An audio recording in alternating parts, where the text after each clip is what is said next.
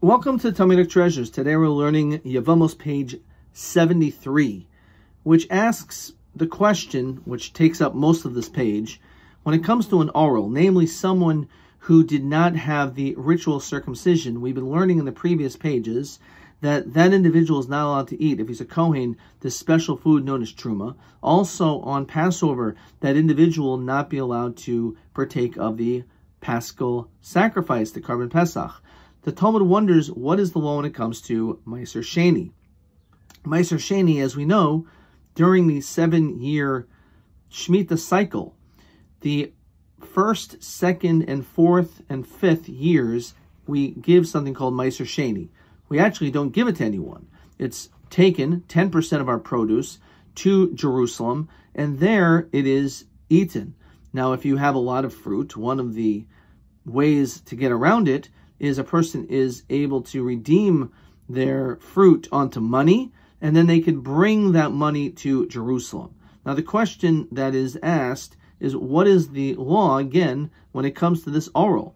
Do we allow this person to be able to eat Meiser Sheni? Now, again, when it comes to Truma, it's something which is strict in many regards, especially that only a Kohen is allowed to eat it.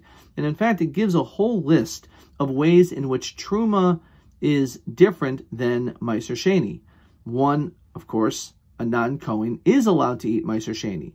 And it goes through many, many other cases. But it does not mention this one, which the Talmud therefore wishes to derive that this must mean that there is no difference. Just like an oral is not allowed to eat Truma, so too he is not allowed to eat this food, Meiser.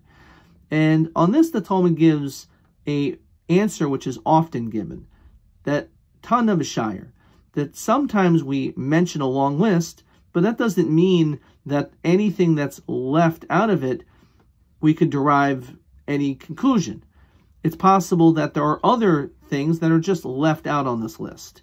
And the Talmud always asks the question, Ma'ashir d'Hashir, what else is being missed on this list? In other words, it's not possible that the only thing that's missing is one statement, one difference, because then it would have been mentioned. The only time things will be left out is if there are multiple things missing.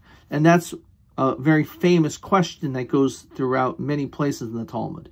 But we also derive this concept in our lives, that when it comes to being left out, if, let's say, everyone is invited to a party and one child is left out from that party, that is a problem. However, if for whatever reason, let's say multiple people are left out, it's not just one person, then it becomes less of an issue. So this is a concept that perhaps can be drawn into other things as well, that when it comes to life, to exclude one person or one thing, that in itself doesn't make sense, and that you shouldn't do.